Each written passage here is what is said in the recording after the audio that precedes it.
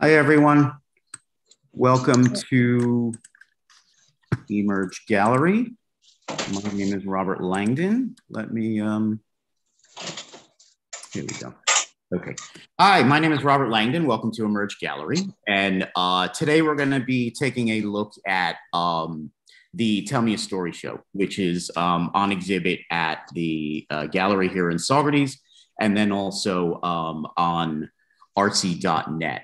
On the Emerge Gallery NY shop there on Artsy. There's 50 works in the gallery here, and then there's an additional 30 pieces that are exclusive to Artsy. I'm going to do just a quick little run through here of some of the works that we have on the wall, and we're going to look at each piece individually. We're going to talk with some of the artists. Including the artist Stacey Pritchard, who has a wonderful exhibit of some fantastic little creatures here in the window. So we'll be taking a look at of each of these as well, and Stacey's going to tell us about those.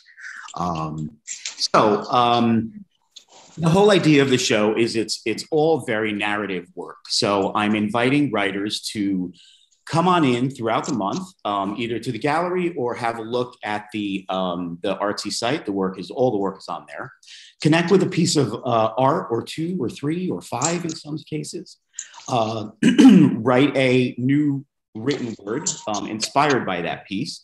And then it will be published on the gallery website. And then we're also going to be doing one of these little Zoom events on November 7th, where writers can come and read the work that they created inspired by the art.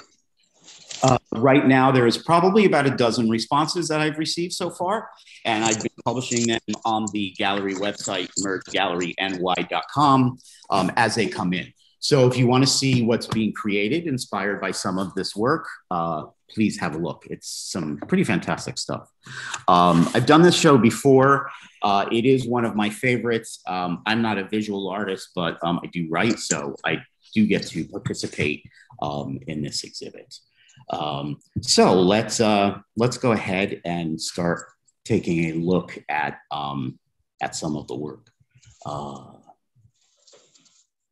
Just bear with me one moment while I get my bearings. Okay. Let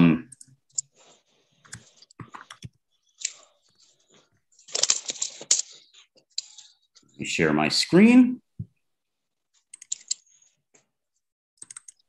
This is what we want to look at. Okay, so this is the Artsy page, and this is the Emerge Gallery site. You will see the current exhibition, Tell Me a Story, right up front, and then you can scroll down and see all of the exhibitions that I've done for the last 2 years. So we're going to have a look at Tell Me a Story. There's two ways that you can look at the exhibit. You can scroll down, and each of the pieces here are in the exhibit. You would click on each piece to find out a little more information about that work. Or you can go through the viewing room, which will have all of the works right in front of you with the multiple views of each of the pieces and any kind of text the artist has provided about the work. So all of that is right up front, whereas the others, you need to click on each individual piece. So it's a very user-friendly way to look at the exhibit. So what we are going to do is take a look at each piece. We're going to go alphabetically. This first piece is by Lucinda Abra. Lucinda, it's called Haridas. Lucinda lives in Catskill, New York. This is colored pencil. It's 21 by 29. And this is circa 1985. This is one of two pieces that we've had that would come from the 80s. So this is what Lucinda says about Haridas. Haridas is a monk who took a vow of silence at 29. He communicated by writing on a chalkboard that hung around his neck. While not much of a follower, I had on occasion visited him at his center in California. Yet it was surprising when he appeared in a dream, taking me to a very forlorn location. During this dream, I learned of my daughter's father's suicide. Hours after walking, I was notified by the morgue that he had indeed killed himself, and all the facts learned in slumber were true. So that is Lucinda Abra's piece called Hari Das. A little story behind it that may inspire you to tell a story of your own. The next piece that we have is by Debbie Orr Breitbart, I believe is the way you pronounce it. I'm probably pronouncing it wrong. If I am, my apologies, Deborah or Debbie. Debbie lives in Saugerties, New York. This is called Hygeia. It's acrylic on canvas, and it's 11 by 14, painted in 2021. It was done in acrylic after it's titled Hygeia, after the goddess of healing, and I'm probably pronouncing that as wrong as well. I took some license in portraying her as a child. She is often depicted as an adult with a snake as her symbol. The painting shows her as a child learning her new trade. I was inspired by the recent pandemic and painted her young and innocent, reflecting our naivete in the face of the coronavirus. So that is Debbie's. Joan Barker. This is a fun piece. Joan, I don't think Joan is here today. No. This is called Halloween Parade, West Village, New York City. This is an original print from 1980. It's a vintage silver gelatin print. The Village Halloween Parade was initiated in 1973 by Greenwich Village puppeteer and mask maker Ralph Lee, and is the only nighttime parade in New York City. The parade reports to have 50,000 costume participants and 2 million spectators. The photo was made during the parade's second decade. When you look at the photo, what do you think of? Probably a number of associations. For example, the definition of twat, a stupid or annoying person, a woman's genitals, or TWA 800 flight bound from New York to Paris exploding, killing all 230 people on board in 1996. Or that the 2020 parade was canceled due to COVID-19. This is a second piece by Joan Barker. This is an exclusive to Artsy, and this one is called When. This is also circa 1980. It's photography, vintage silver gelatin print. A child plays in New York City's Lower East Side, surrounded by rubble-filled, graffiti-painted lots in the 1980s. Street photography embodies the spontaneous responses of seeing: curiosity, empathy, engagement, storytelling, and reflection. Our vulnerability makes us human. Look back at the 1980s. Consider how much and how little has changed. A conversation with the past is hope for the future. In the early 2000s, the gentrification spread to the LES, making it one of the trendiest neighborhoods in Manhattan. Our next artist is Christine Baum. This is called Clawfoot Tub. Clawfoot Tub, it's oil on paper, and it's 10 by 11. Created in 2018. A woman is transformed into a swan, but she continues with her domestic routine in her altered body. The woman she once was liked to relax in her clawfoot tub, but swans like to thrash and splash in the water. This is a second piece from her swans. This is called Swan Dive. It is oil on paper. A woman is transformed into a swan and slowly accepts this new fate. She dives deep. There is probably a fairy tale in there if someone is looking to tell one. Next is Ed Berkey's. Ed lives here in Saugerties, and this piece is called Girl in the Yellow Dress. It's watercolor and colored pencil. On paper, it's 12 by 10.5, and it was created this year. Okay, I'm going to take a little break and bring up, really happy to bring up Kristy Bishop. to talk to us about her piece. Kristy, there you go. You're unmuted. Let's get you here. We will. Oh. Okay, great. Well, I began my art study in Woodstock, New York, at the summer school, the Art Students League. And in 1973, when I first moved here, and I painted portraits and figures. Now, since then, I really got into landscapes for many, many years. And that's what I've been exhibiting at the Emerge Gallery. I got cancer in September and October of 2018, and was on opiates for a while and could not paint at all. So as I recovered and got off of them, I was able to start doing abstracts. And then it led into, then the pandemic happened, and I was gung-ho for painting, because I painted morning, noon, and night, and I painted over 100 paintings during in 2020. So this is one of those paintings. And this, I think it's really thrilling to hear what others think is going on in a painting. And that's probably a main purpose, but there is a very personal meaning to this. So I would like to write a story about it myself and speak about it on November 7th. So that's it for now. Excellent. Thank you, Kristy. It was good seeing you the other day. Thank you. Same about you. Nice.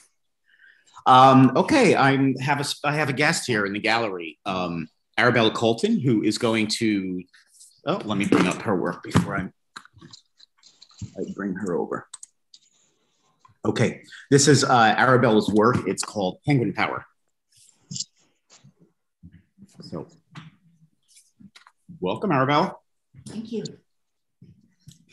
Actually come this way so we're not in the shadow. All right. All right, there you go. Perfect. Okay, good. So Penguin Power. Some years ago, I also was diagnosed with cancer, lymphoma, and a very, very dear friend of mine who died last year, so it's even more meaningful to me. She gave me this beautiful plush penguin, big penguin, and to give me penguin power to fight the cancer.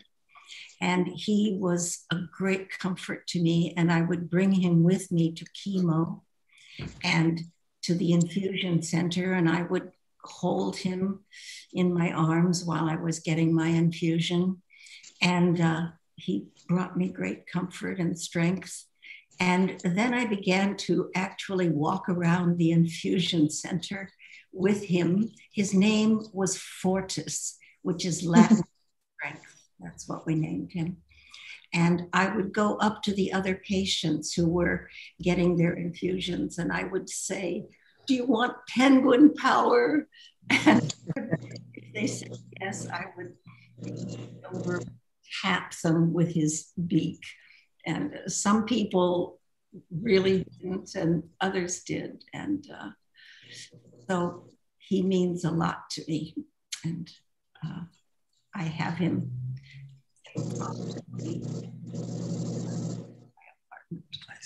And this is a iPhone selfie. It's right? An iPhone selfie, which is new for you. Yes, it is. I normally work in black and white film, all not digital. I make a dark room in my bathroom, and I process things in the kitchen. But so this was something new.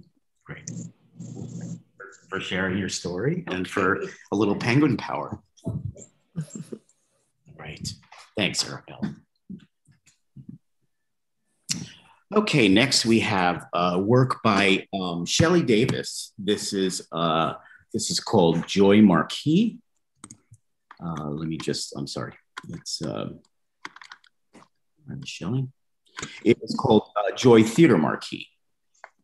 It's acrylic on canvas, 11 by 14, painted this year. So Shelley, what Shelley says about this piece is, joy is timeless. We find joy in the obvious as well as in the unexpected. Old buildings, theater marquees, cobblestone streets, and anything incorporating rust are fascinating to me and bring untold joy. This joy marquee incorporates so much of what I'm drawn to: an old building, a weathered theater sign, and the unexpected. It speaks to something deep. Ever wondered what actors joy can be found anywhere, or it finds us when we least expect it. So this is Joy by Shelley Davis. There actually have been 2 response poems already submitted that are on the website for this piece. One by Patrick Hammer Jr. and one by Michelle DeSico. Okay, Charles Dorr. Yay. Charles, here you are, great. Let me bring you up. I can't find the pictures anymore, Robert. How do I do? Okay, I can still talk though, God knows. I have the first piece up, which is Button Up. Okay. All right, great. So welcome, Charles. This is Charles Dorr, and he's going to tell us about 2 pieces. The first piece, Button Up, is at the gallery here in Saugerties, and then the second, which is called In Focus, is exclusive to Artsy. So take it away. Welcome. Thank you. I'm thrilled to be part of Emerge, and thank you all. And I thought I should mention I have cancer too, because everybody was mentioning it seems to be a going thing, but it has nothing to do with my work. All right, Button Up started as I am using a lot of my collection of family photographs. That's my sister and I and a friend, Doreen. She claimed to have a button up her nose, and we all didn't believe it. And sure enough, we got the flashlight, and Doreen had a button up her nose, and we were aghast. We told all the neighbors, and everybody came running, and we all somehow, probably with a stick, I don't know, but a button. Whenever I hear a button, I'm always thinking of Doreen Kelb and her dilemma there of my sister and I trying to get her button out of her nose. That piece became a button piece, and then it changed kind of a carnival theme, and that's how my work goes. It starts with that little picture of the 3 of us, and all of a sudden I'm dealing with carnival and Coney Island and growing up comically. Okay. Now, do I talk about the other one, Robert? Yeah, please let us know about the other one too. In Focus was based on that I've been, for many parts of my life, I've had 3 careers. This art thing I've only been doing for 2 years again, having revisited after 40 years, because the pandemic again. And In Focus kind of just reminds me of my photographers. I repped photographers for 25 years and had my own company. And the idea there is them telling you exactly what they think it is, and me telling them it's not marketable, it's not, don't tell me how great you are, tell me why this picture is working or not working. I went a lot of portfolio development, and to me it's all about your focus. And if the artist is telling you what it is, it's not there on the paper. So that I have this thing about being in focus or not in focus. And that's how that started. Excellent. Thank you, Charles. Thank you. Great story about the button. Well, my wife told me actually don't tell the button story because it's gross. Oh no. But that button was orange, just like my picture, and I'll never forget it. And it's one of those things. Doreen, I wonder how she's doing now. But years later, that's my story on that one. Great. Love it. Thank you for joining us. I really appreciate it. Thank you. My pleasure. I wish I could get the images up again. What am I doing wrong? I'll keep trying. Thank you, guys. On art, yeah, they should just go and tell me a story on Artsy, and then just click on there. All right. I had it, and then it went away. Okay, thanks, guys. All right. Glad to be part of this show. Thanks. You want to go? Arabella wants to say one thing. Just that I am in remission and doing well. Oh.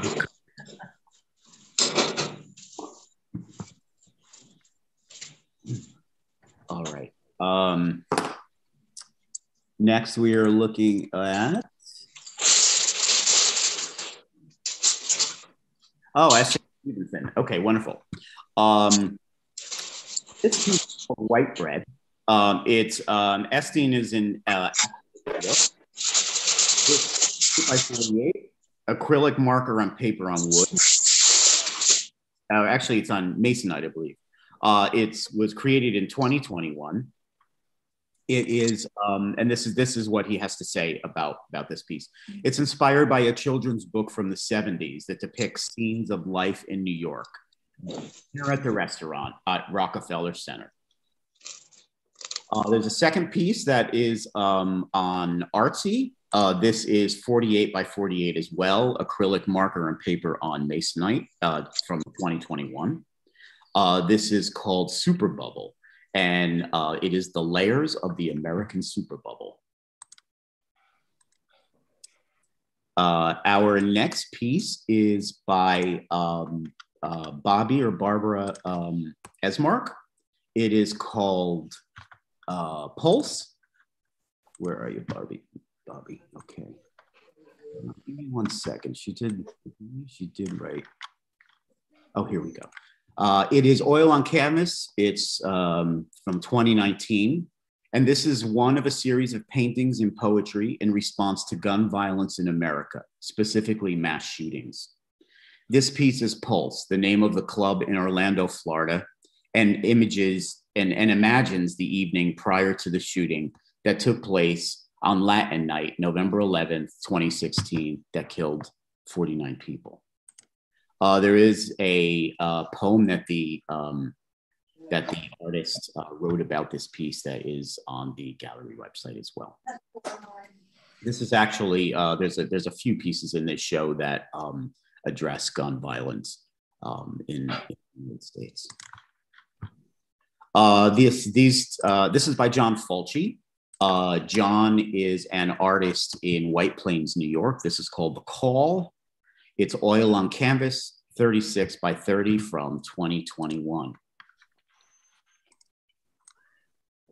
This is also by John Fulci. This is the piece that's exclusive to Artsy. This is called The Injury, oil on canvas, also from 2021, and this one is 26 by 32.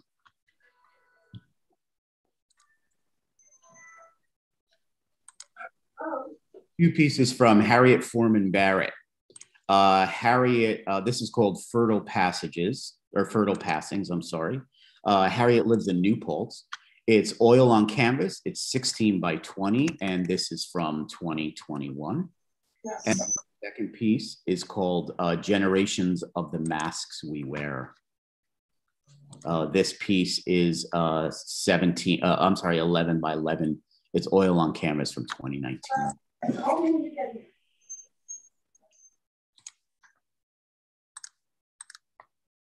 Then I've got two pieces from Deborah Friedkin.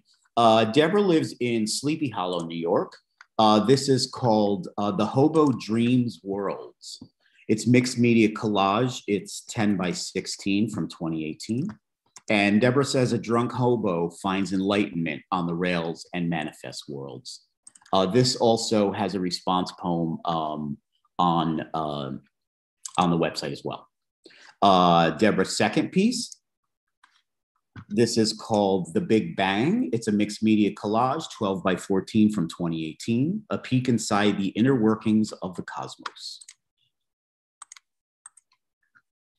This is a piece by Deborah's husband, Jeffrey Friedkin. Jeffrey is a photographer in Sleepy Hollow as well. This one is called Hung Out to Dry. It's a photograph that's printed on metal, 24 by 16, and it was created in 2017. This is Jeffrey's second piece that is exclusive to Artsy. This one is called Street Talk. This one is printed on metal as well. It's Village Vanguard right there. Okay, Andrea, are you here?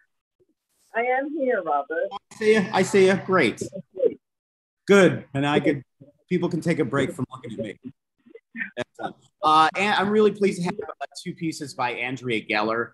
And I've exhibited a number of Andrea's work in the gallery here. I've also got a couple shows of Andrea's that are exclusive on Artsy.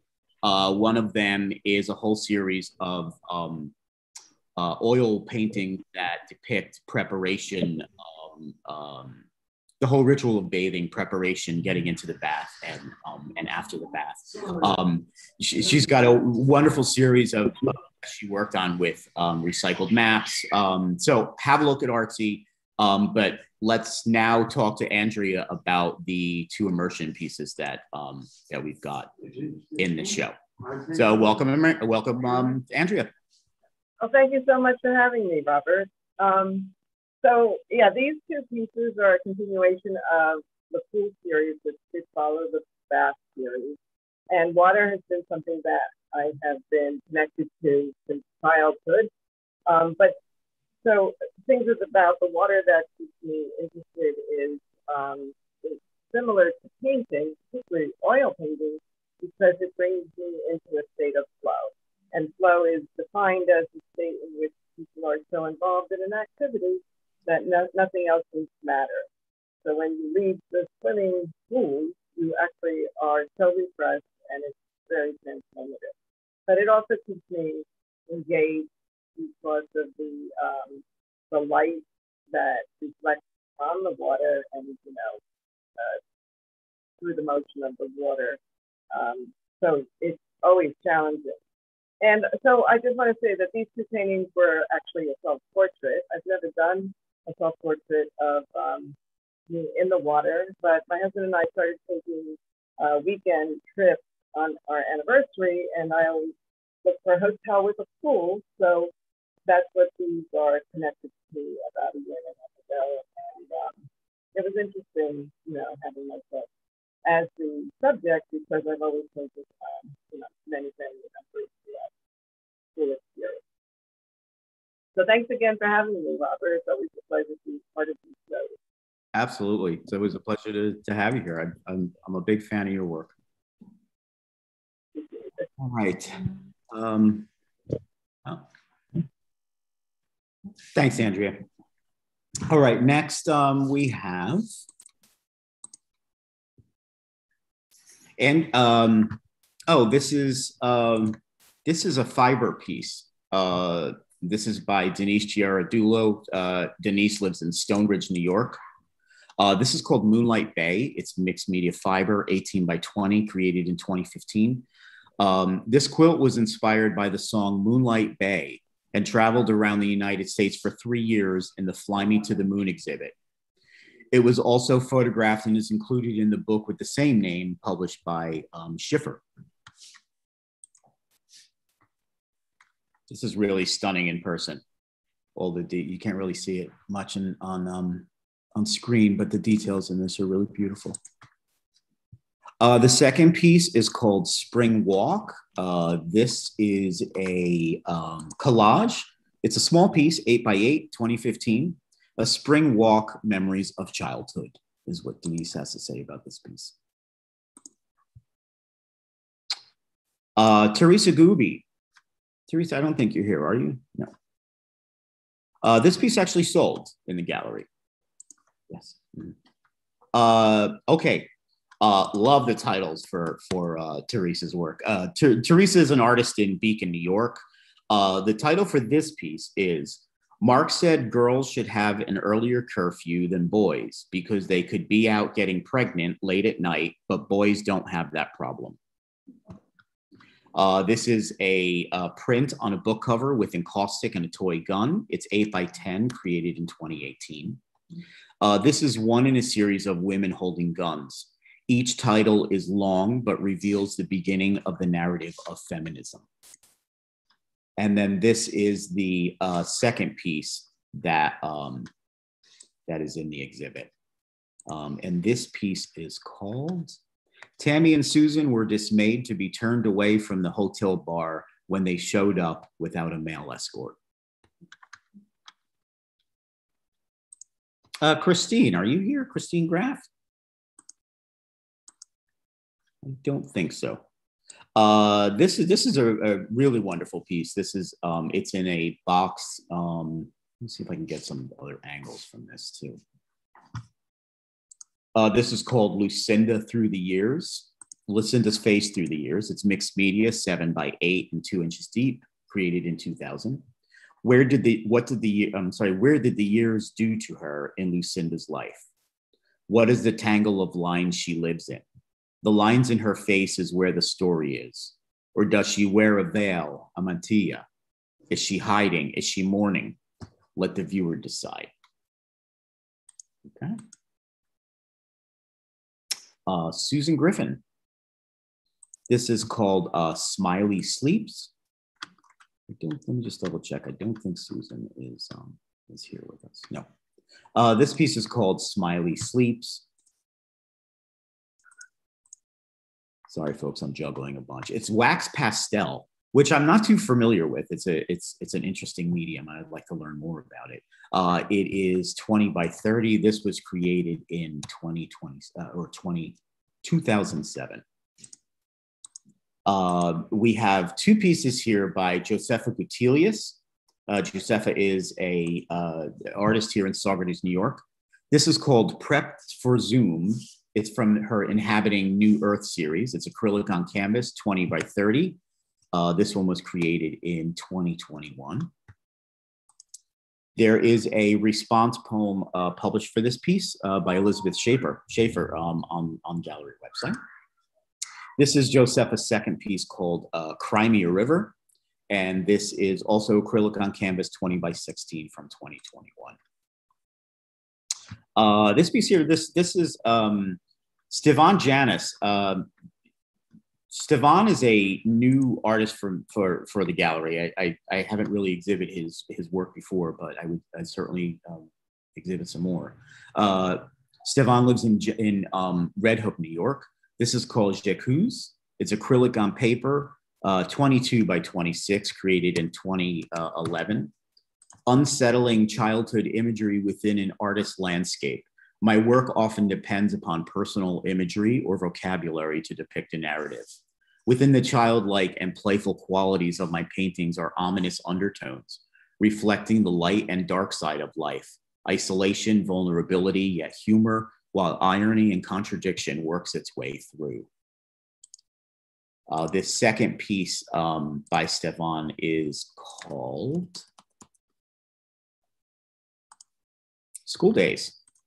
It's 38 by 50, 2017 acrylic on canvas. It is my interpretation of childhood memories in the classroom. My work often depends upon personal imagery or vocabulary to depict a narrative. Within the childlike and playful qualities of my paintings are ominous undertones reflecting the light and dark side of life. Isolation, vulnerability, yet humor. This is what I just read, I'm sorry. All right. These should certainly lead viewers to a narrative, I would think. You know, this alone, just the history in the United States and the whole idea of memories of schools. I certainly have plenty of those that are bottled up waiting to come out in the form of words. Pam Krimsky. This is a really wonderful piece by Pam. Pam lives in Highland, New York. I don't think you're here, Pam, right? No. It's called Late One Afternoon. It's acrylic on canvas, 17 by 21 from 2021.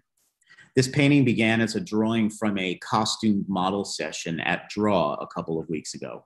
I like the feelings of the pose and use the same drawings as the basis of a monoprint. I like the idea enough to develop the subject as a painting. I like the subject because the pose itself, as it was, did tell a story. I placed a man's figure in the painting because I feel it answers the unsettling questions of posture of the young man. Veronica. I know Veronica's here. Hi, Robert. Let's see. Sorry, Veronica's just trying to find you. I'm here. Hi. Oh, yeah. Welcome. We have two pieces by Veronica Lawlor. welcome Veronica, and both pieces have sold. I wanted to bring in a little bit of abstract work. There's not much abstract in the show, but there was a number of some real abstract qualities to Veronica's work, and I thought it would really lead viewers to her narrative. So please, Veronica, take it away. Let us know about it. Okay, thanks. Thanks for having me, Robert. Yeah, so I'm a native New Yorker, and my background is on-site location drawing. So in the last few years, I've been going on site and drawing a lot of the old industrial spaces around the Brooklyn and Queens waterfront. And so this particular series started with the 2017 demolition of the 1939 Kosciuszko Truss Bridge that connected the two boroughs. And I started drawing that demolition, and I started to get interested in the idea of these old spaces. And so I go on site and I make these drawings, and then I take them into the studio and use them as a point of departure into abstraction, as a way to really talk about the collective energy and the memories that linger in these spaces, even after they're abandoned or demolished. And, the abstraction works for me in these instances in the same way that a memory is not generally a complete picture, but more pieces and remnants of images that come together. And it's a very fluid process. And so I like that idea as a way to talk about what lingers, after the structure is gone. So the first piece, Remnants, you see like broken elements of the truss bridge mixed with plant life that grows through and takes over an abandoned site. And then of course the face represents the human elements and all the memories and the lives that have moved through the space. And the second piece is similar theme, reclamation. This one is focused more on the native plants that assert themselves and grow through urban spaces with the passage of time. And so this reflects back to an even older memory of the native land that existed before industrialization. And I find that the mixed media collages are a good way for me to explore these themes. Even the act of collaging itself, where you bring disparate elements together, can enhance this idea of fragmentation of memory through the materiality of the piece itself. So those are my pieces. And thanks for including me in the exhibit, Robert, and having me here today. Really gorgeous. Thank you. Thanks. Thank you, Veronica. I have another special guest here at the gallery, Ulf Loven, who lives here in Saugerties. So Ulf stopped by to talk about his two pieces. You wanna stand next to the piece here? Here you go. Great. So this is Ulf Loven, and this is Ulf's one of the pieces that Ulf has in the show. So tell us about it, Ulf. Title. This is an island, Naxos, it's a Greek island in the Aegean. And I used to live in Greece for maybe a decade, and did, at least 1,000 paintings down there. So I used to come out to this particular view here, and I probably had about half a dozen paintings of the same view. And while I'm painting, somehow I feel I'm treading on an ice that is a little bit thin, but has been trodden by human beings since time immemorial, when we first can call ourselves human, I mean, it's probably about 100,000 years ago, people used to be conscious of that we have 5 fingers, 5 toes. It's like a number when people start counting. Probably they start with that because you can always count your fingers. And they also started painting around that time, 100,000 or 80,000 years ago. Some of them very beautiful, usually on rocks. Eventually they graduated to paint on canvas much later. And we were still all human beings, and the reasoning while you are painting still often has to do with numbers. You try to get maybe, in my case, I have a repetition perhaps of 5, 1, 2, 3, 4, 5, you know, and you can improvise on that, but it's part of the elements that try to shore up a painting, make it really respond, that people can respond to it, you know. If you have too many numbers, you know, it's just confusion. What about, tell us about this piece here. Yeah. This is the second piece that Ulf has here, this here on the screen. Ulf. This piece, Angry Woman. That one. Oh, This is I know Ulf's work, mostly his abstract work and his landscape. So I was really pleased to see this piece. So tell us about this piece, Ulf. Yeah, it's more of a sketch, but I liked it because it had a character to it. I call it an angry woman, and it certainly, I wanted to get a gleam in the eye there, looking for another way of attack. Right. So it's a sketchy piece, but I still think it hangs together. Even I left it like that, you know. And what do you do you find that you're moving a little more towards this direction, or you're sort of, you use this as, you know, I don't know, just taking a little break from a little more towards what? In sort of like a you know, almost like a figurative direction. Figurative, yeah. Yeah. I mean, it's a little impressionistic. Well, I'm there, but not too much. I think it's still quite abstract. Yeah, it is. You know? Yeah.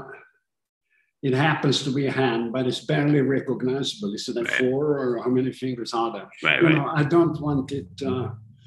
I want the expression to dominate. You know, it's the gleam in the eye that it's going to come out of the canvas, and hopefully, I think that, you know, whether you're doing landscapes, abstracts, or portraits, it's always going to have a lot of the same kind of, you know, abstract elements in it. Great.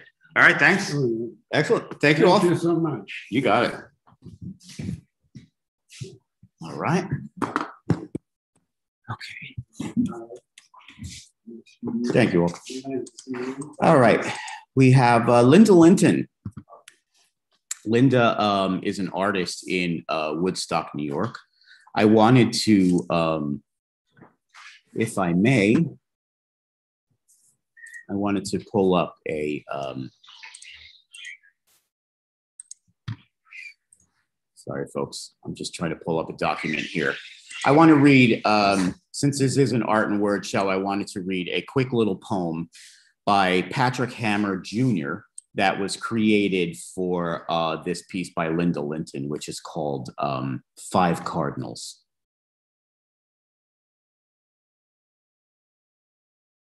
4 cardinals, sorry. 4 cardinals.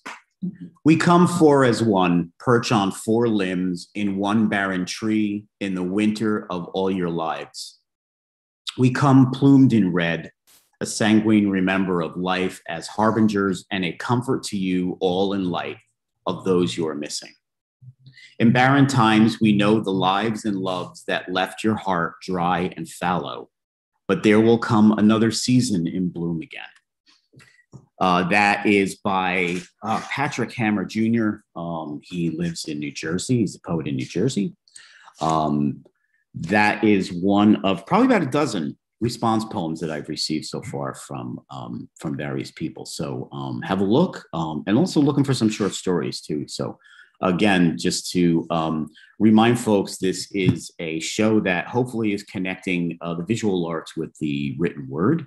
And I'm inviting writers to have a look at the show, either come into the gallery or have a look on artsy.net and create a new work inspired by the art. It's published on the website, and then also we're going to have a reading on November 7th for you to come and share your work. All right, so that was, so we are up to Linda Linton. So this is 4 Cardinals. It is ink, natural dyes on Stonehenge paper, and it's 8x8 from 2021. The second piece that Linda has is called What's the Hurry, or What's the Rush? natural dyes, inks on Stonehenge paper. This is 8x8 also, 2021. And with both of these pieces, Linda says, the COVID winter of January 2021 seemed to last forever. Even the flock of cardinals that overwinter in my yard every year seem to feel the tedium of it. Marjorie Maggot. I don't think you're here, Marjorie, are you? No. I really like this piece. I've seen this piece a couple times of Marjorie's when I've been visiting at her studio. I think it's a really, really charming piece. It's called Call Me Opposing. It's all oil on canvas, 24x18 from 2018. And then Marjorie's second piece is called Two Heads on a Chair. It's oil on canvas, 2016 from 2017. And I think there's got to be a story here. I mean, how do two heads wind up on a chair? Dorothea Marcus is here. Let me find Dorothea. And here we are. Great. Hey, Dorothea, how are you? I'm great, thank you. Welcome. Well, this photograph is called Man with Cross, and it was taken in Cuba a couple of years ago. And my work is primarily abstract, but I was with a group of photographers and we were doing street photography.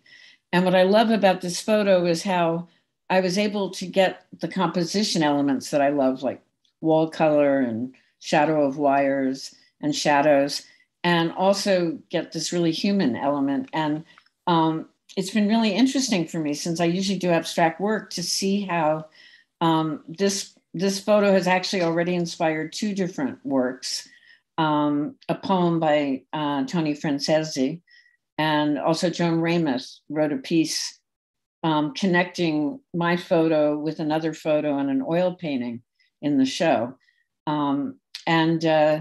I want to read Tony's poem in case people can't come next week. He'll be reading it next week.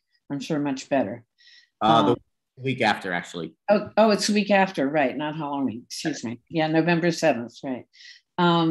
When the shadow, bent and huddled to a darkened self, stands midway to the door, but hangs its unaccomplished crown. The legs that meant to walk stand cruciform, and the head turns from the now closed way. Cross behind and cross above, the invitation lost. Who with knowledge would dare deny themselves transcendence?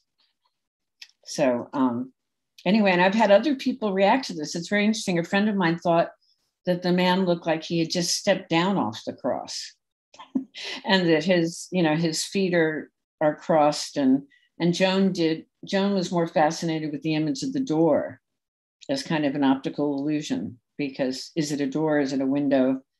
There's no steps. I'm curious, as a visual artist, how do you feel about people responding to your art this way? Oh, it's very exciting. I mean, I love it, because you never know, when you do art, you always have people, responding and saying things. But for someone to write a poem or a story about it, that's like that's an authentic reaction. They're not just complimenting you or, saying some art speak. But I loved that it prompted two totally different stories. Yeah. So thank you for doing this. Oh, absolutely. Like I said, this is one of my favorite shows from the year. All right, great. Thank you, Dorothea. It's always a pleasure to see you. Likewise. All right. Kate Masters. I don't have many landscapes in the show, but I did want to bring in a few. This is by Kate Masters. Kate lives in here in Saugerties. This is called Winterfield. It's a watercolor, 15x20, and it's from 2020.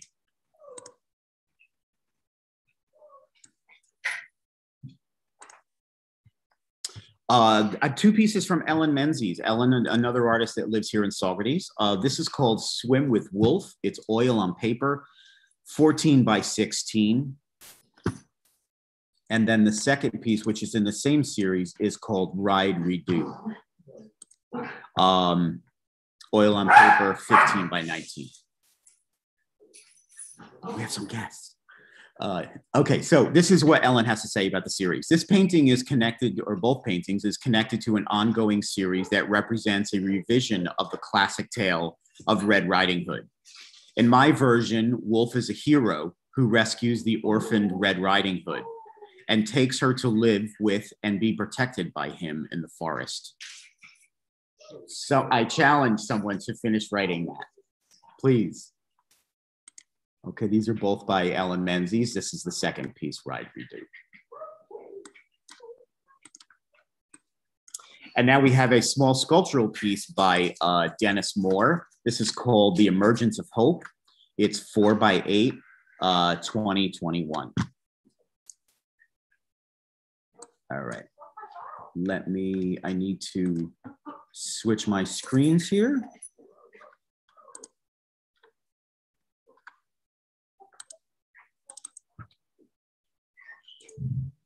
All right, no, it's not that one. Sorry, folks, just give me 1 second here. Okay, great.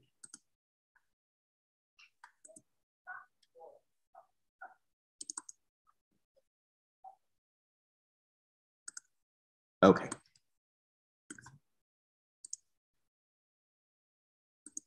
So this is a piece from Ingrid Nichter. This piece sold. It's called Baggage. It's mixed media on canvas. It's 24x12. The second piece by Ingrid is called She Looks Like You. This is also mixed media, 12x12. This was created in 2020. We have 2 photographs by Will Nixon. Will's an artist in Kingston. Is it Kingston, Will, or Woodstock? Kingston, yes. This is called Big Head. It's digital photography. It's printed to 12x9, and it's from this year. And then this one is called Party Time. This is digital photography as well. Jacqueline Oster. This is called Fish Fair, Fair Fish. Jacqueline, you're here, right? I am here, yes. Hi. Oh, I see you with the green scarf. Yes. Excellent. Great. Welcome. Let me pull you up and welcome. I'm really pleased to have this piece here. Actually, there was just someone in not even a half hour before we started this broadcast that was looking at that piece and was commenting on it. Oh, right. Well, first of all, thank you for supporting my work and for having this piece in the show. I am a graphic designer of over 35 years, freelance art director, et cetera, et cetera. And during COVID, when work slowed down, I revisited my love of illustration. And so I've been turning out these watercolors and having a wonderful time, and it's all been so exciting. And this particular piece is watercolor. It's 9x12. And, you know, Matisse painted all these goldfish with this feeling that, that this was, he wanted to convey the feeling of serenity. Whereas this fish is the complete opposite. It's a fish at a fair, which always upset me as a child, that these fish were given away as prizes and they were so traumatized. And so that's what I tried to convey in this piece. The water is turbulent, his expression, he looks horrified. And it so happens that they still do this, give fish away at fairs. In a few states in the US, it's become illegal, I think in Massachusetts and a few other states, I think South Carolina, Iowa, but in New York, you can still do this, give live animals like this away at fairs. So hopefully that will stop someday. And that's about it. So. It's a really wonderful piece. Thank you. Thank you.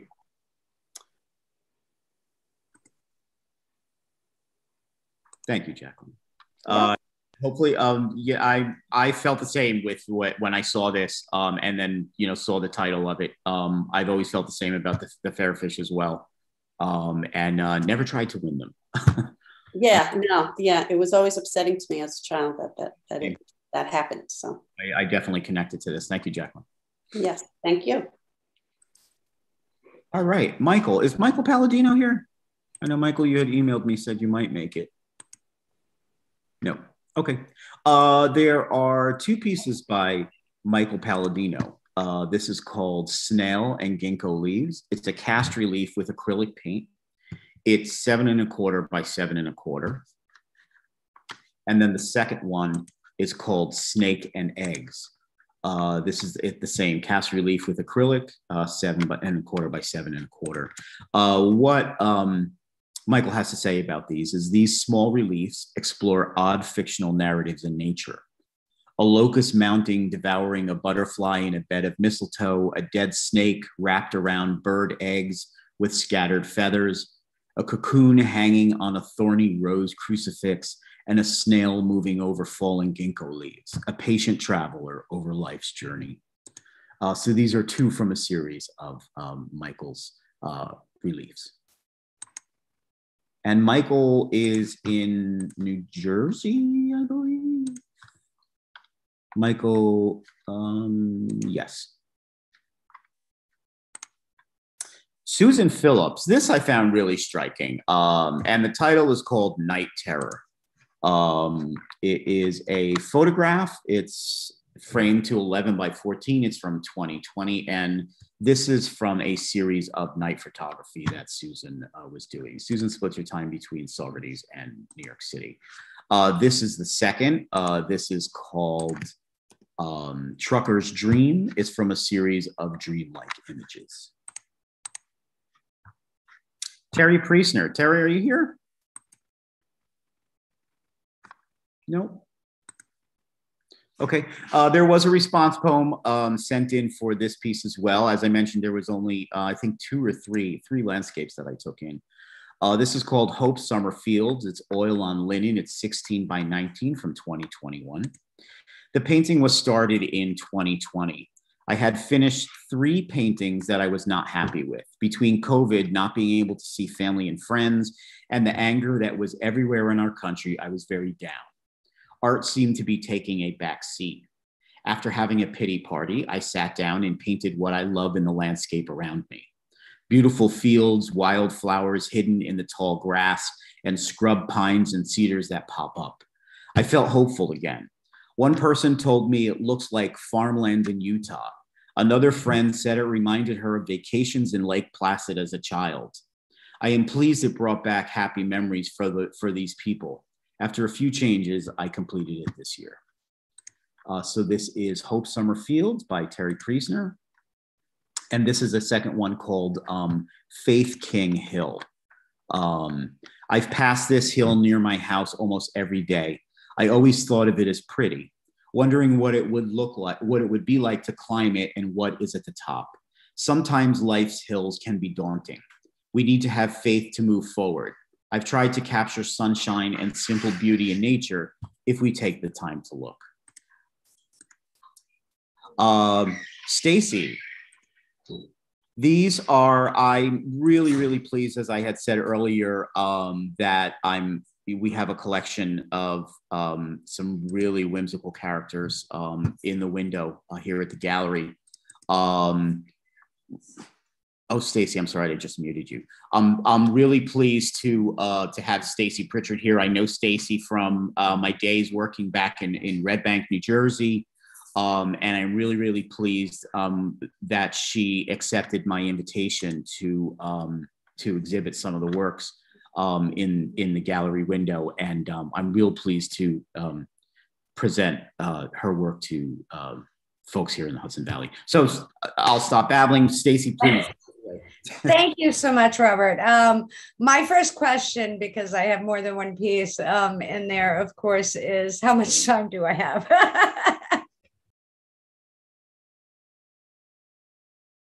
I muted you again. I'm sorry. I went to mute myself. Oh, there you go. Unmute myself. You could, we're looking at 4 images that I have here. We've got this. Okay. 2 of the JoJo's. Yeah, okay, good. All right, go back to this. This is actually one of the first JoJo's that I completed. I've done about 4 or 5 versions of this character now. I'm doing these in clay. So when I say I've done about 4 or 5 versions, sometimes that means that only 3 of them make it to the end. But she was the first one. She is a wonderful character, and she's an archetype actually for the tarot card, the Divine Fool.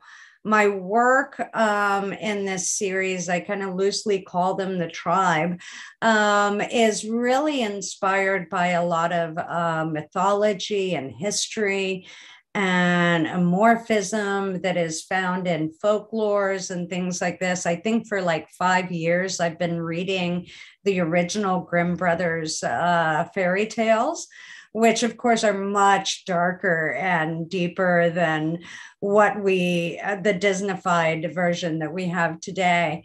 And so they're inspired from a lot of different areas, but JoJo is one of the characters that's really endured. I really love her, and she's very into throwing herself at the world, and it's appropriate. She's a dancer.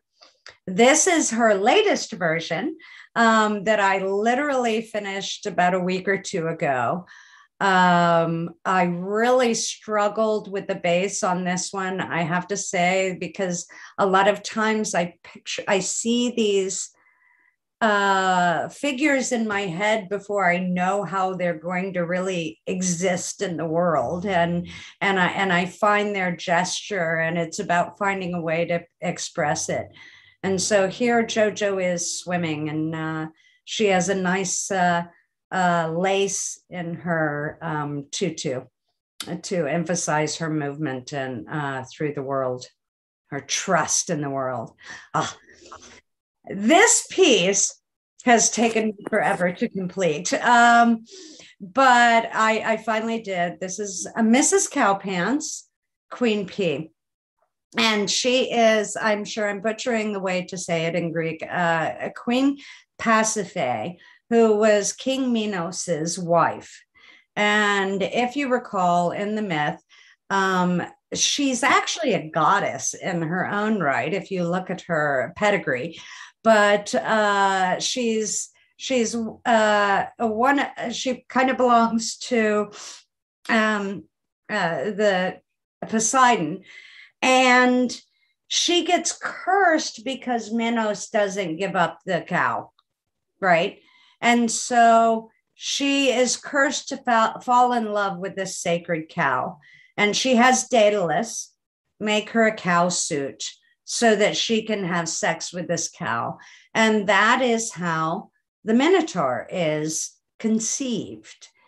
And the story, when I look at it, it's such a strange comment on female sexuality. It's amazing to me.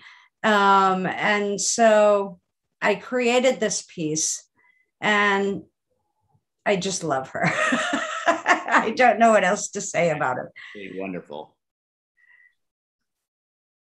And then there's the Lookout, as I think. This one is much smaller than the others.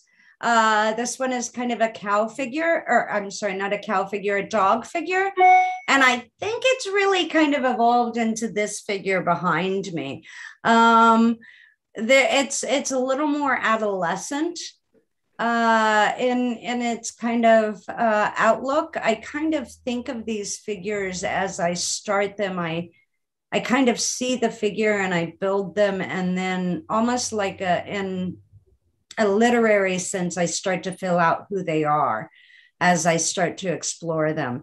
And so in that way, this work is very different from some of the other work that I do, and that it tends to be very exploratory. And I'm so pleased that Robert asked me to do the window for this particular exhibit, because I've always loved to trade back and forth between reading. I'm a ferocious reader, and creating artwork. And there's often words in my artwork, and I've collaborated with writers before. And so I'm just so pleased to put my work in here. And it really was only about, I would say about 4 years ago, that I really started thinking of my work not just as figurative, which it's always been, but as narrative. And understanding that it was more than just about the figure, that it was about creating stories. So I'm really pleased to have them here. I was really, really pleased to have them in the window. They look fantastic, and people are really drawn to them. And there definitely are stories here somewhere, because they certainly are some characters. Yeah. Thank you, Stacey. Please come by and check them out. They're really, really wonderful. Stacey has some fantastic work. I think there's a few other pieces of hers as well on Artsy. Mm-hmm. We're running a little ahead of time. I did see that Terry, you I think joined us recently. Do you want to talk a little? Let me go back to your pieces if you want to talk a little bit about them. I had presented them already, but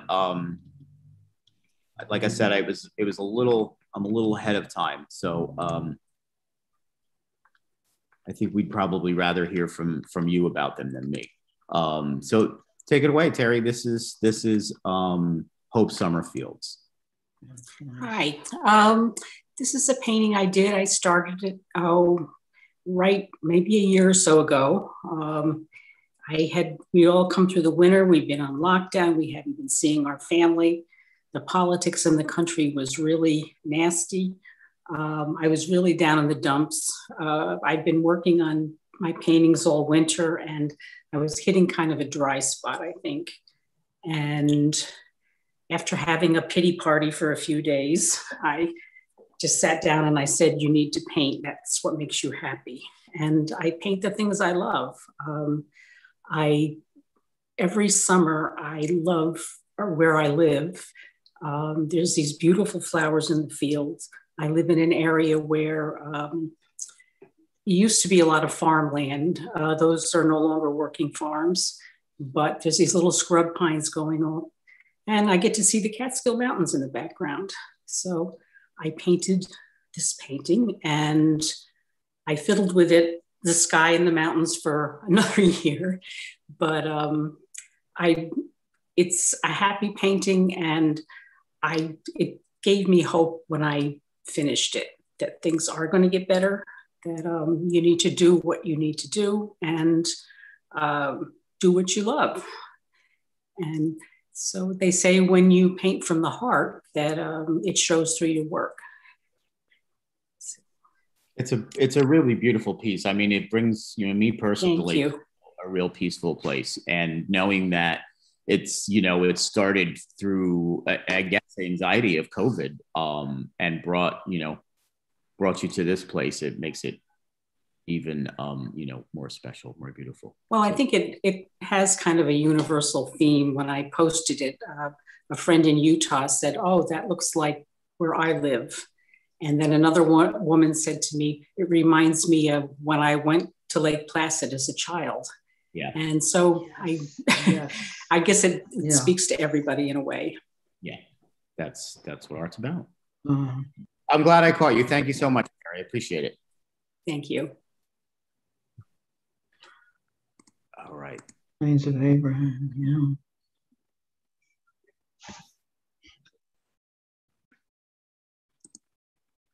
Oh, Nanette. Okay, this is the second piece that is addressing gun violence. Oh, here you are. Hi, Nanette. How are you? Welcome. I think you're on mute, so you'd need to unmute. There you go. Oh, yeah. Am I unmuted now? Yep, you're good. Okay, great. Welcome. Hi, everyone. It's kind of daunting to follow Stacey's whimsical characters and Terry's idyllic landscapes, because this piece in particular I created in 2020 for an exhibition I was involved with about gun violence. And when I was conceiving this piece, I had I had a very specific image in mind from my childhood, because I grew up in war-torn countries. And I kept coming back to the image of bullets riddling, the buildings around me. And I couldn't get it out of my head. So this is how this particular piece was conceived. And it was probably a really good thing for me to be working on during COVID, because it was very physical, carving. I literally carved it and had to drill through holes and whatnot. So it kept me going. It kept me going. But I wanted it to be a visceral experience for people when they looked at it, to feel how bullets tear through things, and how it's tearing our society apart. It's tearing lives apart. It's tearing our country apart. And I really hope that comes through with this piece. Yeah. I wanted to bring up a couple more different views. I had a question about this, Nanette. A lot of people, when they look closer, are seeing that some of the map is, or the mapping is from the Carolinas. Was that intentional? Or I think you had told me that it's a sort of a collage of all different areas. Is that right? It is different. It is different maps. It is different maps of the United States that I have in my collection. I have a lot of maps, and I wanted it to be very specifically about the United States. To be honest, I don't remember if I specifically chose, this area versus, it was more the visual, for instance, on the right side down near I really love the way the rivers went and the roads. It just gave this kind of drama. It was almost like I used it like an abstract, movement to create the surface. Over here, it's almost like a sunburst, the way that the rivers are. Right. Exactly. Yeah. So it's it's really a mishmash. The Carolinas are in there. I know New Jersey's in there.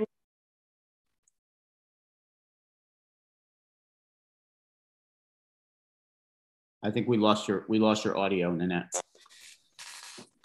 Quite a few maps. Oh, there you go. Okay. And then there's a second piece also in the show. You want to talk about the second piece? Yeah. Here we go. The second piece is called When the Sea Rises. Yeah. And this piece is more really how I start to work. I start to work like I'm going to start a collage. And my process is usually I find things, and through the finding, I sort of know how I'm going to, make my picture or make my diagram or whatever it tends to be. In this particular case, I've been doing a lot of reading about,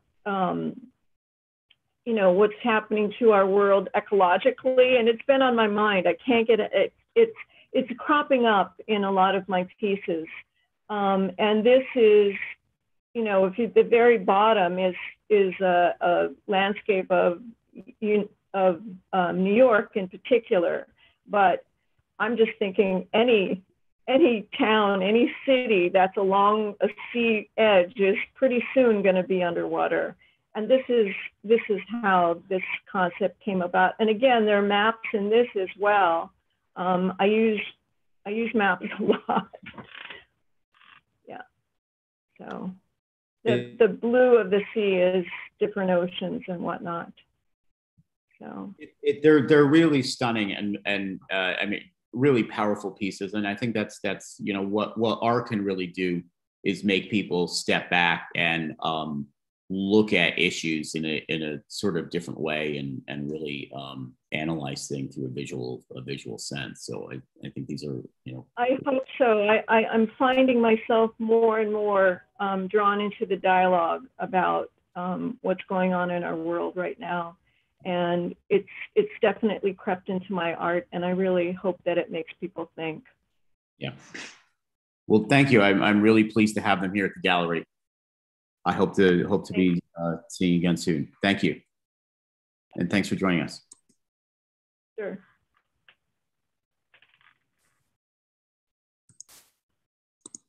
Okay. Tad Richards. Tad, I saw you here. Are you still here? No, maybe not. You must have left, Tad. Okay. There are two pieces by Tad Richards. This one is called I Know Why You Have Come, which is a great opening line for someone to jump on. Tad lives here in Saugerties, or Kingston, I'm sorry. This is a digital painting, and the second is a digital painting as well. They're both 11 by 14. This is the first one, I Know Why You Have Come.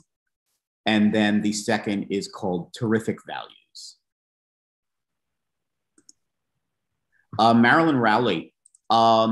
Marilyn is an artist in Saugerties. This is called One with Nature. It's pastel ink and acrylic. It's 12 by 15, 20 by 21. I am consumed by the beauty of nature, which is the only thing that keeps me going, truly. This, there's a second piece of Marilyn's in the show. This one here is called Uproar. Marilyn works in collage, and she, you know, I'm really used to mostly her bird work. So the raven, I think it's a raven. This piece here is very representative of what she, you know, the work that I know of hers.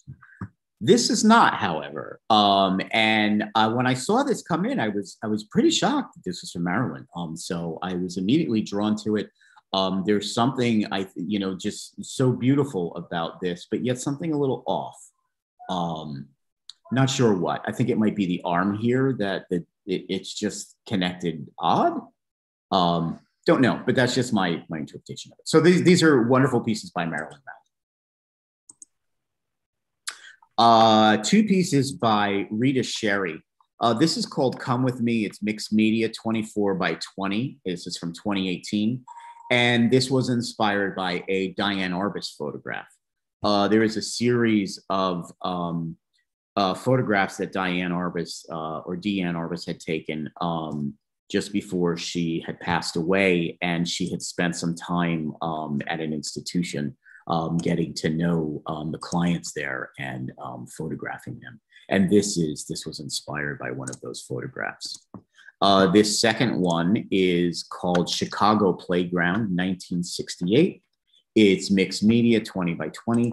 This painting was inspired by a photograph I took when I lived in Hyde Park in Chicago.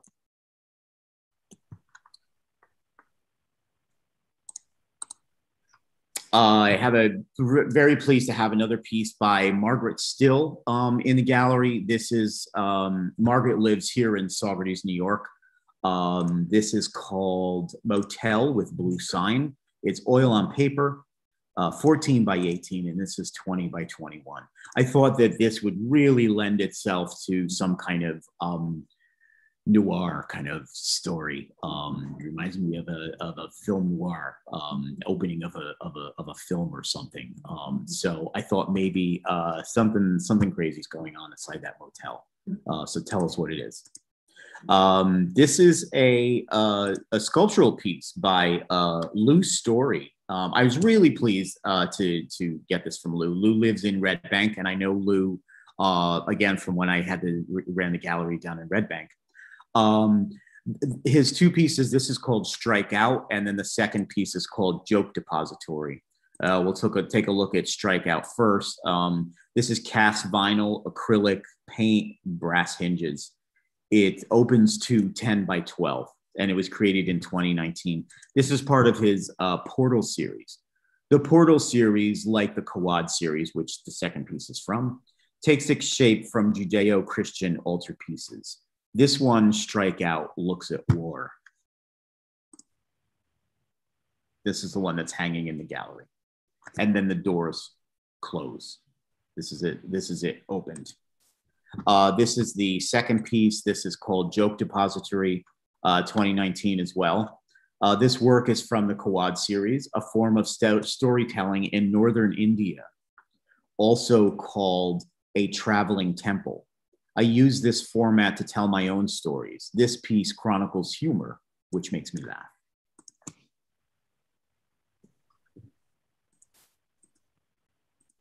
I have two pieces by Cindy Sumerano. This piece is called Trophy. It's acrylic on canvas, 28 by 40, created in 2021. Cindy lives in Hurley, New York.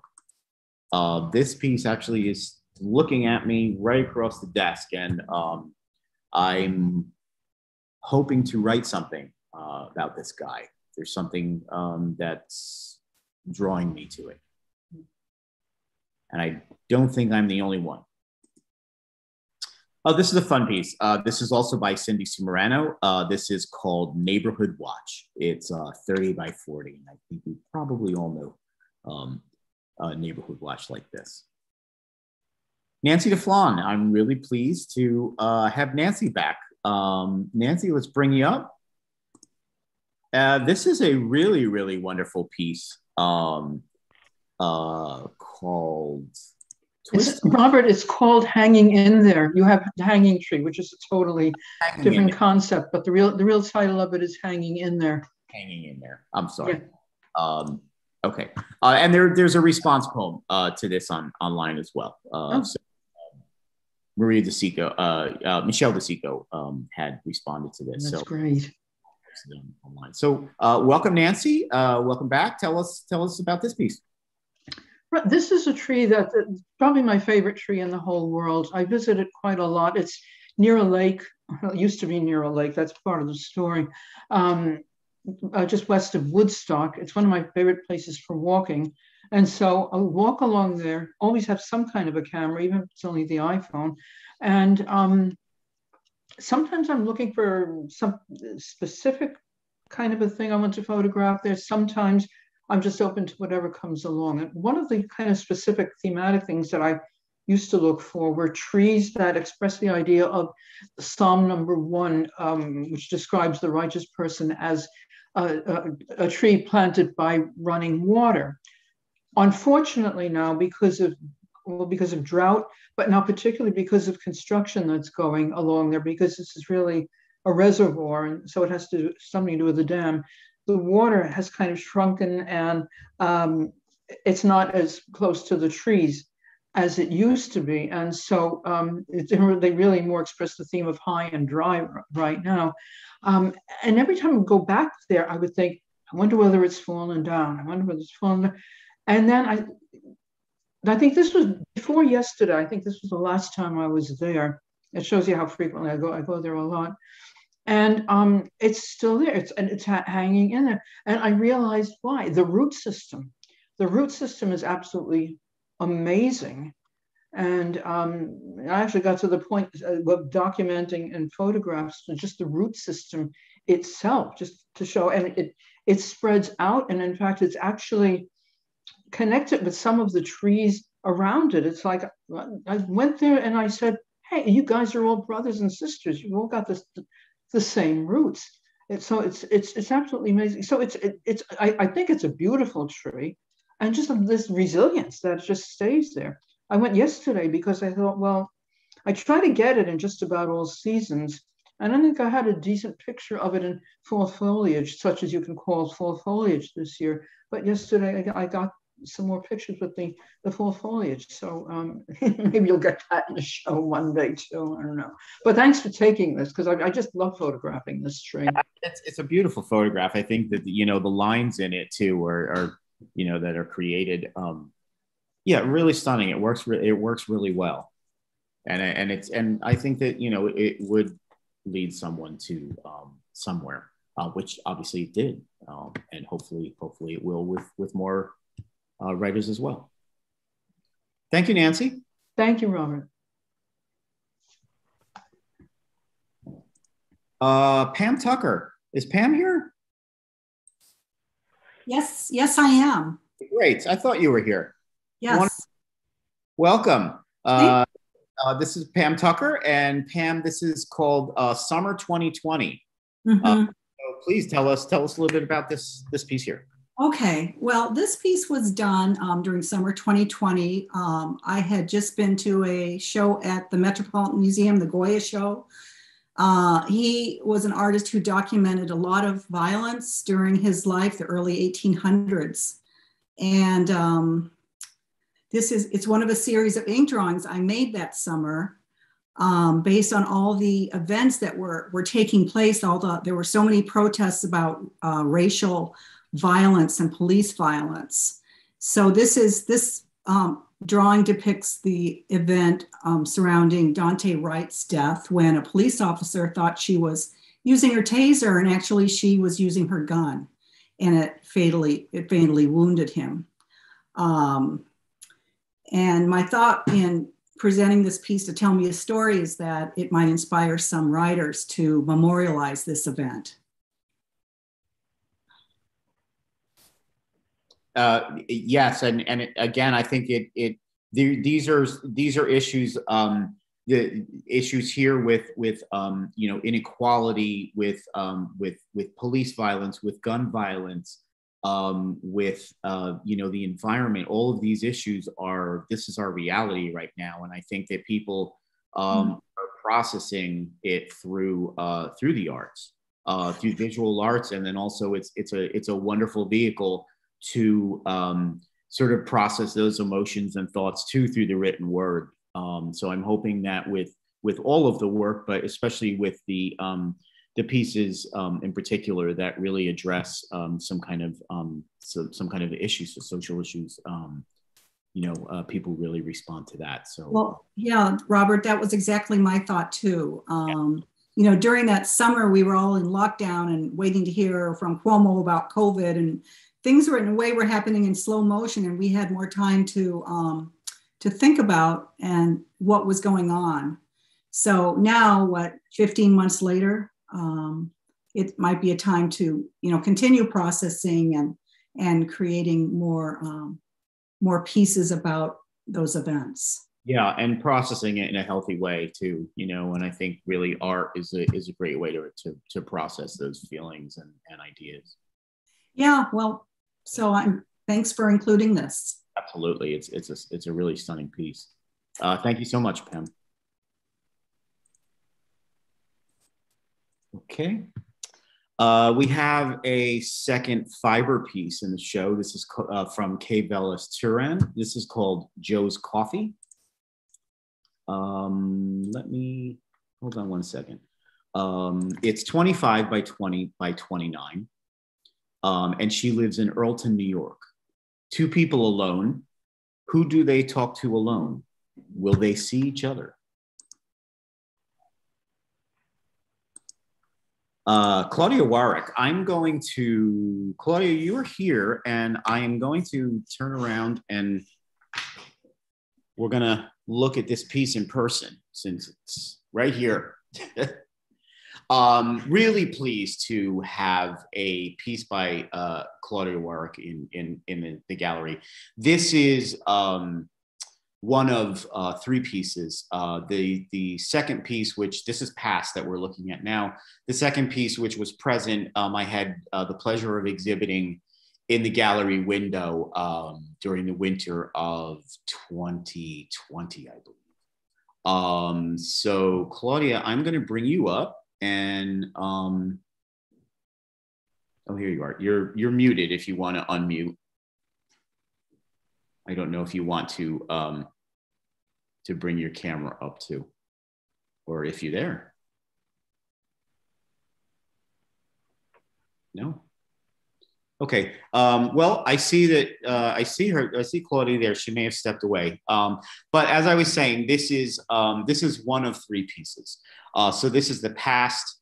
There was the present, which was the white kimono, and then there's the future, which is a black and gray kimono. It's made out of paper and it's silk screened. We'll get a look in here.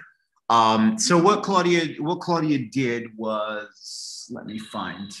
Here we go. So there are some descriptive words here. Claudia had, since this is the past, she had taken a few dates that are important to her.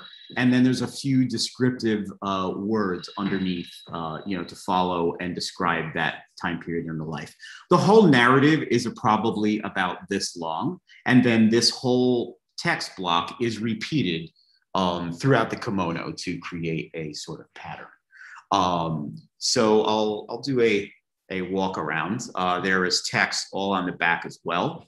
I'm thinking that perhaps someone can maybe do a found poem or a found piece on here by using some of the text that's actually in the piece to get inspired and create a written response to this. And this is the full length. It looks wonderful hanging in the gallery here, right in the middle of the floor. And let me see, Claudia, are you back? I don't think so. Okay. We're gonna move on to our last piece. These are two photographs by J.D. Weiss. J.D. is a photographer here in Woodstock. J.D. uses traditional 2.25 camera, which she processes in her own home and prints each one individually. So each one is a she composes the pieces together individually as she prints them. This one is called Beware the Sandal Shop. It is 21 by 21. As I said, it's a medium format film. It's archival print on panel, and it's from 2021. And then the second piece is called A Visit with Grandfather, also 21 by 20. So that is all of the art. And tell me a story. Again, you can find the work on Emerge Gallery New York Artsy page. There are 50 pieces hanging in the gallery and then an additional 30 on Artsy. You can view it in two different ways. You can have each image up this way and click on each image to view each, or you can have a look through the viewing room, which will give you all of the works, the text, and the multiple views of each piece right there, right up front. Also want to just go over real quick what this show is about. It is Tell Me a Story. It's all very narrative work. So I am inviting writers to come on into the gallery or have a look at the work on Artsy. Connect with a piece or two, or however many you'd like. There's no limit. Well, I don't want 24 pieces, but I'll take them. Sure, why not? Connect with a piece, get inspired, write a new piece of written word, whether it be a poem, a personal essay, a short story, even a critique, if you'd like. Each piece will be exhibited or posted on the emergegalleryny.com website. There's a little over a dozen that are available right now up there to read, and I do post them as they come in. And then on November 7th, please join us again live on YouTube, on the Emerge Gallery NY YouTube page, and we are going to give an opportunity for writers to come and read what they had written in response to the poems. So if you are a writer and you do want to respond, you can, there's information on the gallery website, on this site here on Artsy as well. Basically, I'm just asking that you email me your written words with permission to publish them, and then I will give you information about joining the event on the 7th. We'll be doing it through Zoom, and it will go live on YouTube just like we're doing right now. Have a look at the artsy.net page. There is the current show, there's previous shows, there are some online exclusives, including some solo shows of some of the artists that that are in this show. All of the shows have been archived for the last 2 years or so. In many cases, a lot of the work is still available. Have a look. Okay, I think that's about it. We've been doing this since COVID. COVID has sort of transformed the way that I've been doing things. I'm a little hesitant about having public openings right now since it is such a small space. So I started doing these virtual artist discussions, and people are really responding to them and really, really, enjoying them. Great way to find out more about the work directly from the artist. I have a handful of shows that are archived on YouTube as well. So if you want to have a look and you continue to want to see me talk, then please, there's plenty of them that you can watch on YouTube. Thanks again, everybody. Please come into the gallery, say hi, spend as much time as you want in here. There's been a couple people that have been back a few times now, saying I can see the light bulbs going off in their heads. So I'm hoping to get some submissions soon. All of the work is available for sale. It's really affordably priced, and it would look great in your home. So please come visit. Thanks to everyone for joining us. Thanks to everyone for supporting the gallery all this time. It really means the world to me. Happy writing, and we'll see everybody soon. Thank you all. Thank you, Robert. Thank you. Got it. Take care, everybody. Thank you. Bye-bye.